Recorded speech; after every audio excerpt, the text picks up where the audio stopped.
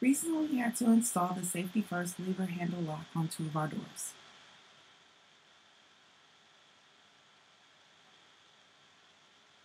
The directions are located on the back of the box. For the installation, you're going to need the parts in the box as well as a screwdriver. We personally use an electric drill.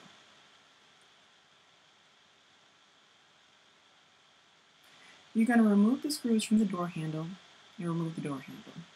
Then there's going to be a circular piece. You're going to remove the prongs that line up where the screws go. You're going to connect the Safety First lever handle lock with the circular piece and place it on the door.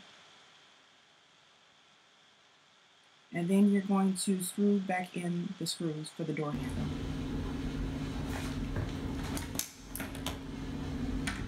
So as you can see, when the lock is over to the right, you're able to open up the door. You have to push it in and slide it to the left in order to make sure that you cannot push down on the door handle.